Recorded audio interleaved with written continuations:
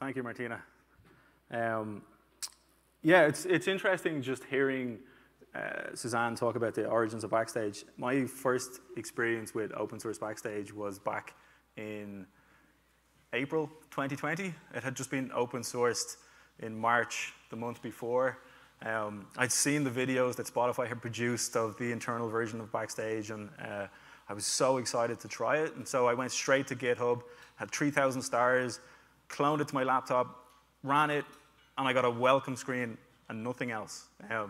It was quite a confusing experience. But this community has obviously come around from that kind of humble beginning, and I think it's a testament to the vision that Spotify put forward and the way that Backstage has resonated with the community. We've needed something like this for so long, and we're all, you can see the momentum that's behind it, and it's resulted in this, and it's just amazing to be here. It's a privilege. I want to give a lot of credit to Spotify for that. I think they've done an excellent job of managing the community, marketing the tool, working with all of you and helping you get value from it so that we get to be here today. I'm David. I'm the founder of Roadie. We do SaaS Backstage with tech insights. And I have a belief that the last 15 years have brought about great strides in engineering effectiveness.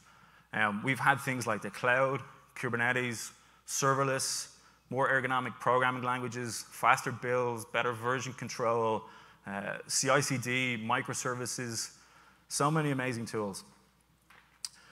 But these tools have come at some cost, and the cost in my mind has been fragmentation. So deploying great code is now easier than ever, but discovering it again is more difficult than it's ever been. So my hope is that the next 15 years are going to be about defragmentation. We're going to make it easier for people to find the amazing things that they're building inside their companies.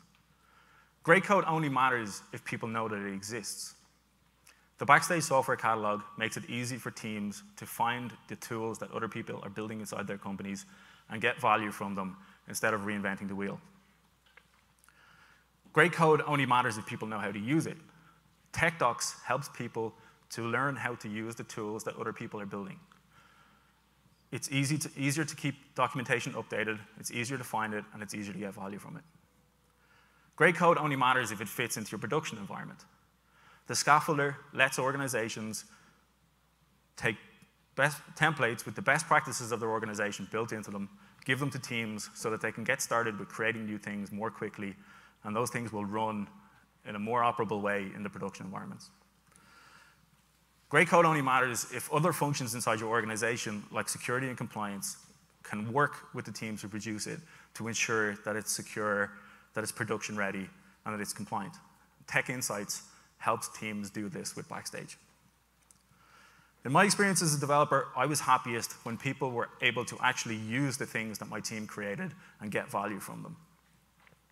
Today, I hope you're going to hear stories of how engineering organizations are making the rest of their teams happier and more productive by using Backstage. That's certainly our mission at Roadie. And let's celebrate dev teams who are making it easier to work better together. Thank you.